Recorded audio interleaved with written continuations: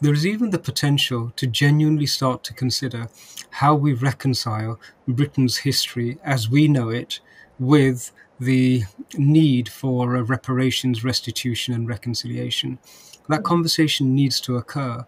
There were vast sums that were taken out of India, out of Bharat, many of them squirreled away in tax havens, many of them hidden away in palaces and museums, and there's no reason at all why, at the very least, people of Indian origin shouldn't be given free, unfettered access to all of them.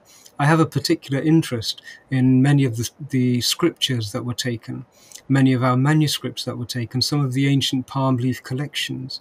There is somewhere hidden in a museum the Bhagavad Gita, which Bhagat Singh used to have at his side, and that was seized and has been hidden somewhere in the United Kingdom for a long time.